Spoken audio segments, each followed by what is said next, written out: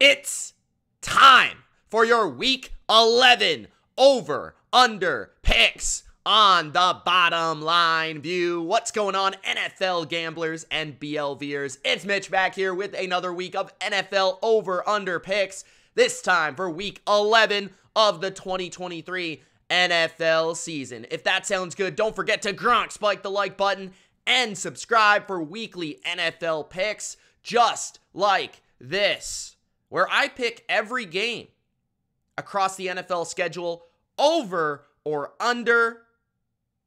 Let me know in the comment section below your favorite over-under bet of Week 11 this NFL season. Let's go. But first, an update on the record. 8-6 last week. 84, 63, and 3. Let's just continue to hit above 500. First season here on the channel, picking every game over or under. Hopefully we can continue that streak. Let's begin with Thursday Night Football, and I'll keep it brief because you guys have probably already seen this game. I'm not quite sure whether I'm going to be correct or incorrect, but the trends say play the under on primetime. You're going to hit more than you miss. And I actually like the under in this game. I've seen 46. I've seen 46.5. I think that the Ravens defense is very, very solid. And they have a very good handle on Joseph Burrow there in Cincinnati. Overall, they've played him very well over the past 2 years since bringing in the new DC McDonald there, who's going to be a head coach soon. You know, the Don Martindale style of defense, they made that switch primarily because they couldn't stop Joe Burrow. They made that switch to McDonald, and ever since, he's really done a number on Joe Burrow. On the other side, Big Lou, he knows how to stop Lamar Jackson. You know, this is a team that's familiar with Lamar Jackson. The Steelers, the Browns, the Bengals, they see him twice a year. They're not shocked by his speed. NFC teams that don't play Lamar very often, that's where you pick the over in Ravens games. But I think for the Ravens to really move the ball, they've got to run it. Lamar is going to be under pressure because Ronnie Stanley, his left tackle, is out. And I believe this will go under. I think it's going to be something like 23-20, 24-21 in that range, but just under this number. So give me the under on Thursday Night Football. Now to Sunday. Total is 33. That is insane for the Pittsburgh Steelers and the Cleveland Browns. I don't know if they could make a total lower than 33. In fact, I'm actually going to double check if this total is 33. That is how crazy that total is. That is insanely low. That is insane. Hold on a second. I'm doing this live. I need to check. 33. It's actually the total. My goodness. Okay, so just for the very fact that that is one of the lowest numbers I've ever seen in my life as a football fan, I'm going to have to take that over. I'm going to have to go over there on the total of 33. My goodness, is that low. Holy. So, yeah, the Browns are a really good defense. They're at home. The Steelers have a good defense. They're playing a rookie quarterback. I understand it. That is just such a low number. I have to go over. I'm sorry, guys. I have to. Hoping for a 20-17 football game there. Next, the total is 48 for the Chicago Bears and the Detroit Lions. This feels like an over for me. This feels like an over, even though 48 is a pretty high number. I feel like the Bears could have success, especially late in the game if the Lions get up big early, with Justin Fields running and scrambling and making plays with his legs. I could also see the Lions having the top 5 offense that they do, moving the football and scoring a lot of points, especially off of play action pass. I think that's going to have a lot of success for them in this game. It's also in a dome, a controlled environment. It's not in Chicago. It's in Detroit. So I feel pretty good about this number going over 48. I could see Detroit scoring within 30 to 40 points, and I could see Chicago putting up 20. So I'm going to go over in that NFC North matchup. Next, 44 is the number for the Packers and the Chargers. This feels like a really good number, honestly. But because we have Justin Herbert, the Charger defense, which is extremely inconsistent and not very good overall, and you've got Matt LaFleur's rushing offense of the Packers. I think they'll be able to run the ball against the Chargers. It's in Green Bay. I think the run game will open up some passes for Jordan Love. And I'm not a big Jordan Love guy right now. He has been struggling. He has been inconsistent. But this could be a defense that he really torches, or at least has one of his better games against. So I think Herbert scores against this Joe Barry defense that's pretty bad. I also could see Austin Eckler having a pretty good day on the ground because the Packers are just not good at defending the run. So I could see this game being like a sneaky over where it's like 27-24, 27-23, 28-21 type of game. I think the Chargers probably win just barely, but I could see this going over, both teams playing in the 20s. So give me the over in that one. Next, 46.5 Las Vegas Raiders, Miami Dolphins. Miami Dolphins at home. I'm taking the over. I don't really care. There's not a lot of science here. Taking the over. The Miami Dolphins are a really talented offensive team. They've had a bye week to repair and prepare for the Las Vegas Raiders. Their offensive line should be healthier. And I just feel like this is a statement.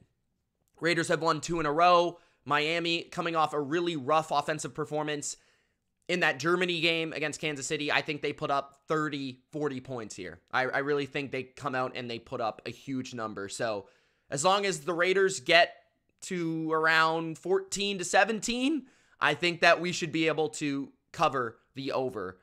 Miami is just a perfect place for that to happen. They get ahead. There could be turnovers.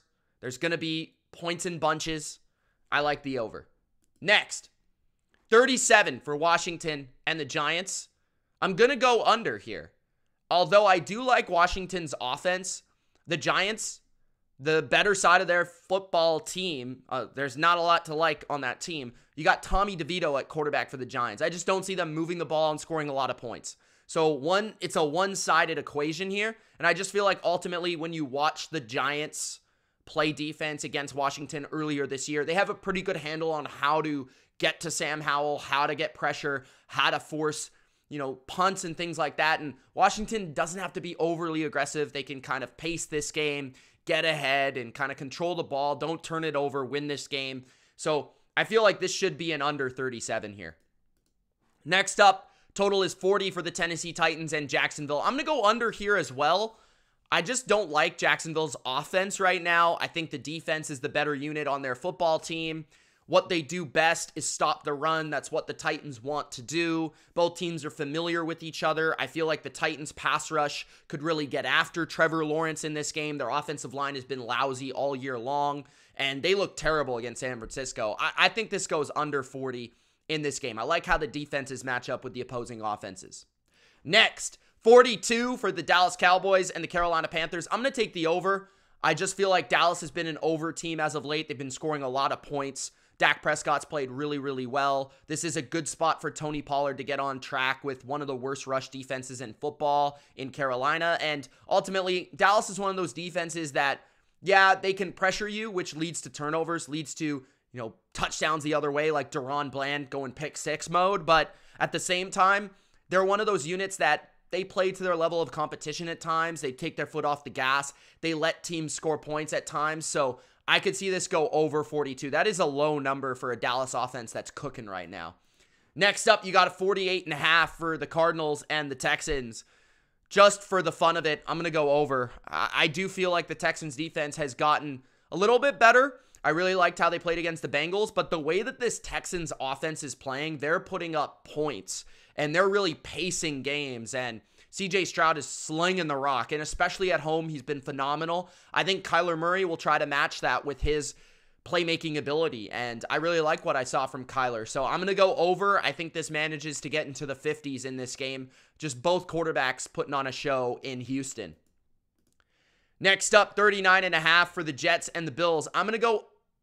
This is tough, actually. I could see this going over. I wouldn't bet this, but I'm going to lean towards the under. It is a Jets game, so they don't have much offense. The Bills have already seen their offense once this year. The Bills' defense was a lot healthier at that time in week 1. And Zach Wilson obviously didn't really have a lot of time to prepare for that game because he was launched in there off of injury.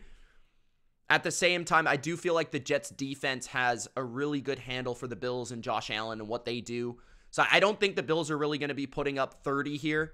At best, I could see them putting up 24, that in that type of range.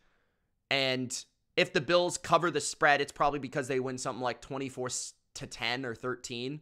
But I could see the Jets hanging in the game if it's low scoring. So I'm going to say under, but barely. I don't really have a good handle on that one. Next up, 41.5 San Francisco and Tampa Bay. I'm actually going to take the over because I think San Francisco is going to put up 30 in this game. So if I'm thinking that San Francisco is going to put up 30, I could see Tampa putting up over 10 points. So the likeliness this goes over is pretty high. So I actually like the over here, and I'd actually probably prefer to play the team total San Francisco over generally, because I think San Francisco, if you watch that game last year, they played Tampa Bay and Todd Bowles defense. They lit them up with Brock Purdy. I think it could be very similar. San Francisco, when fully healthy, probably has the most consistent, balanced offense in the league. The play action that they run at home is going to absolutely torch Tampa Bay, in my opinion. And I think they're one of the few teams that can actually run the ball on Tampa Bay. So I'm going to take the over in this one. I think Baker will do his part and put up around 17 points on the Niner D, especially in the fourth quarter. So give me the over for the Niners and the Bucks. Next, 46.5 Seattle, Los Angeles. I like the over here as well, I think. I don't like the Rams defense overall, and I do feel like a healthy Matthew Stafford on offense with Cooper Kupp, Nakua, and just Sean McVay understanding the rules of the Seattle defense, how to break it down, how to pick it apart. I want to play towards Sean McVay, masterclass, Matthew Stafford, healthy, Cooper Kupp, all that stuff. So I'm going to play the over. I think this should be an exciting game that's decided by one score. One team gets to the 30s, and that will be the winner, and one team's in the high 20s. So I see this going over. Next, 42.5. I like the under in this matchup. This is Sunday Night Football, so another primetime spot to take an under. I like Brian Flores against Russell Wilson here. I like their ability to stop the Broncos' run game, which has really been their engine, their bread and butter for this offense as of late. And Russell Wilson has been able to work from comfortable pockets and play action. And I feel like Flores is really going to pressure and heat up Russ, and that's going to lead to mistakes, sacks. Russ likes to hold on the ball, and I don't think that the Broncos receivers are really going to be able to torch the Vikings secondary. I also, on the other side, like how the Broncos are playing defense, and Josh Dobbs is due for a little bit of a down performance, especially on the road in Denver. First road game for the Vikings offense with Josh Dobbs, so I'm taking the under here. And then Monday Night Football, 45.5, Eagles, Kansas City. I'm going to go over. I don't love it, but I'm going to take the over here. I think 45.5, I could see this at 47, 40, 48 type of number at the end of the day. I feel like the Eagles' offense, as much improved as the Chiefs' defense is, and as good as it's been, I just feel like the Eagles' offense is really, really, really talented. And at the end of the day, they're going to score their points. And they have a cheat code because on 4th down and 1, they're going to convert every time. Then on the other side, I really like how the Chiefs match up with the Eagles defensively. I think especially at home, Mahomes, no crowd noise to speak of. This isn't in Philadelphia. The offensive line for the Chiefs will be able to block the Eagles, I feel, providing time for Mahomes to pick apart the zone coverages of the Eagles and the scramble plays of Mahomes, Andy Reid off a bye week. To me, it just feels like an over, similar to the Super Bowl. Maybe not as high scoring as the Super Bowl, but I think that especially early in the game, both offenses, I think the Chiefs could be really, really good early, and then the Eagles will try to catch up. Because I think Spags will throw them a curveball at the Eagles, and then the Eagles will catch up in the second half. But I think this is an over 45.5. Those are my picks for the over-unders for Week 11 of the 2023 NFL season. Let me know yours in the comment section below. Hopefully this helps you play some bets and win some money for Week 11. Thank you so much for watching. It's Mitch, The Bottom Line View. Love you all, and we'll see you in the next video. Peace.